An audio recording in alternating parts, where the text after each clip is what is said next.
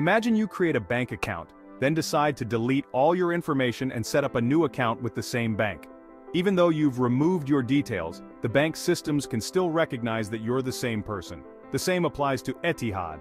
Their recruitment systems are sophisticated and they can track when someone has multiple accounts. When you create multiple accounts after being rejected, you risk being blacklisted.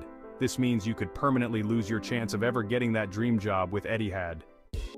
Instead of rushing to reapply, it's crucial to respect the cooling off period, which is usually 3 or 6 months. Now you might be thinking, what should I do during this waiting period? Well, use this time wisely. Reflect on the stage where you were eliminated and work on improving in that area. If it was your interview, practice your answers and build your confidence. Trust me, taking this time to prepare will increase your chances of success in your next application. I've also received a lot of questions from you all about whether you can delete your applications or profiles to start fresh. Unfortunately, there's no way to delete your profile or applications once they've been submitted. Some people ask if the recruitment team can do it for you.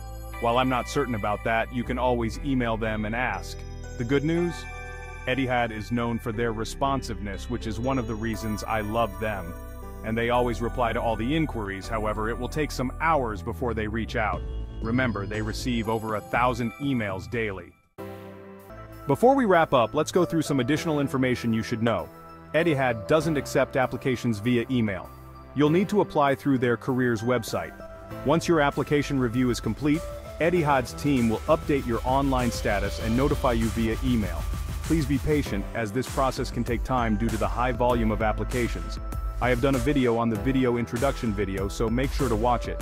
I will attach it at the end of this video. I have shared the questions asked and the sample answers. Remember, this is the first formal step, so make sure you're comfortable and confident.